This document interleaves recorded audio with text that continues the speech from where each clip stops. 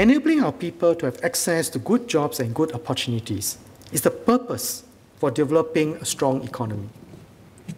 A vibrant economy creates the jobs and opportunities for our people to be at their best. The SGUnited Jobs and Skills Package is a key pillar in our industry transformation to enable Singaporeans to learn and thrive as our jobs and workplace change and as businesses transform. To enable our people to take on these new jobs, I will allocate an additional $5.4 billion to a second tranche of the Jobs and Skills Package on top of the $3 billion allocated last year.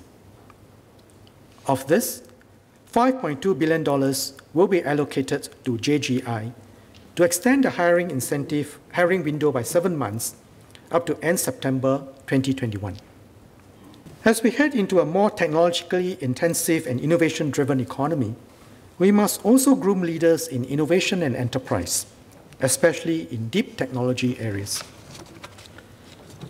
The NRF will be supporting about 500 fellowships under the new Innovation and Enterprise Fellowship Program, or IFP, over the next 5 years to meet needs in areas such as cybersecurity, artificial intelligence, and health tech.